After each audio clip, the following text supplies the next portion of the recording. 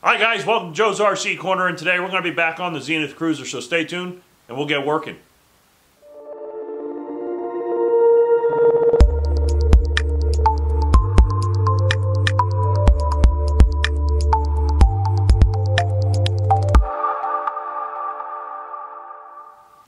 Okay guys, if you remember on my last video last week, kind of went over a little bit of some issues that I ran into installing the slide-in seats, and I had to go ahead and replace some parts. Those parts have now arrived, and I will be able to go ahead and get started on getting the L angles in place and also those supports for the slide-in seat option. So we're going to go ahead and start working on getting those the braces in for the slide-in seat option and getting all the L angles in place. Maybe we'll throw a couple rivets in today. I'm not sure. We'll have to take a look at the instructions and plans to see what we need to get done on it. So let's head over to the front panel here, or the front side of the fuselage, and take a look and see what we have going on now. Okay guys, so like I said, we the new replacement parts came in, and as you can see, everything fits in there perfectly on both sides. So that's great, because that means that the fuselage front section here is now square and flat. Lesson learned, take a little bit extra time, make sure everything is flat before and square and level before you start making drilling out holes. So but anyways, moving on, we have the new parts. These are the new seat bases, so those are in place on both sides. They're just temporarily in place because I do not have that crossbar, which these are them here for left and right. So we have the left and right. This is the front. That's the rear. The holes all should. We're going to go and make sure that the holes line up on these to get these in place, and we'll also make sure that everything lines up on this one as well. So we'll go ahead and get moving on that and get those underneath the seat bases. Get the L angles in place that attach them to the side walls, and move on from there.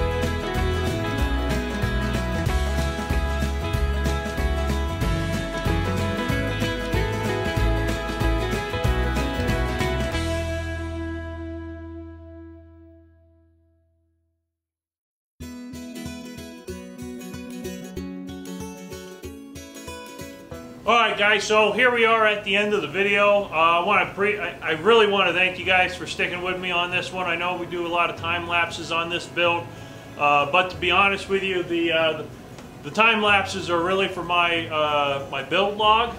So I keep track of my hours and keep track of imagery of me building this thing. So so I hope you guys enjoy it. I hope it's not too boring, but we've made a large,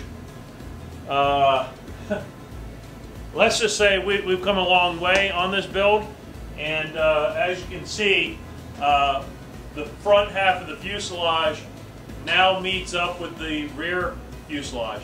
Now, it's not done, it's still just clecoed in place. The top is just clamped in place up here for the frame. So we still got a long way to go, but everything lines up now. Everything is straight.